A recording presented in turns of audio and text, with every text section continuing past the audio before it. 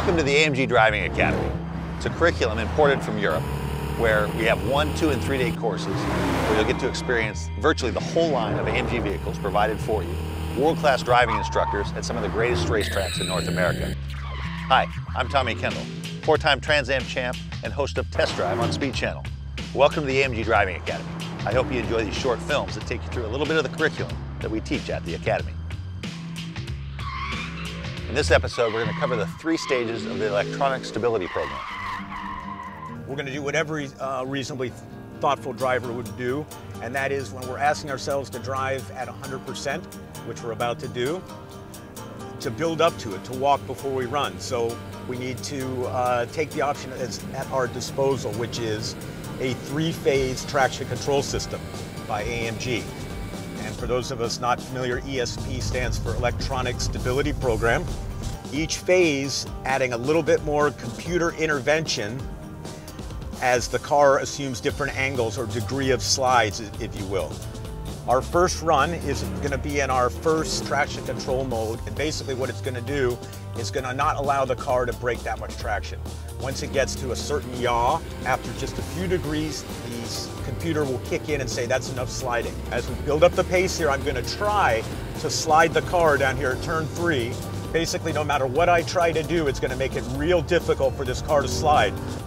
So each mode takes a little bit more of the beast within underneath the hood and gives it to the driver, and at the same time adds a lot more responsibility.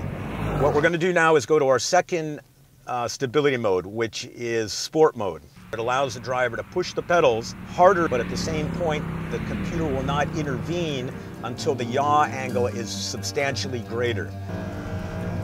So a little bit of rotation, not going to happen. So you can get a little bit of rotation from the rear end, but as soon as that rear end feels that the car's slipping, it's going to add a little bit of that stability program.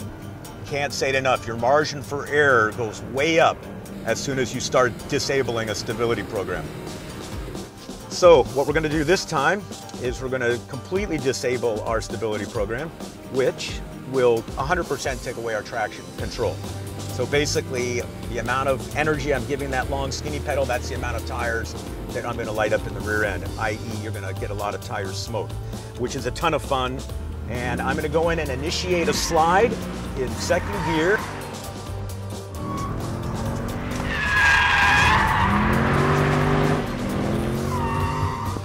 What you're doing when you're drifting is you're driving past the envelope of the car's traction and the tire's traction, trying to maintain control and then bringing it back.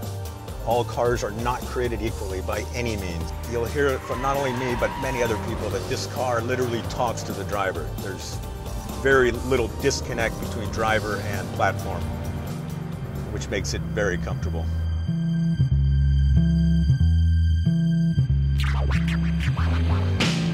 As if you didn't know, all the content was filmed on a closed course by professional drivers. Do not try this on public roads. Always wear your seatbelt and drive responsibly.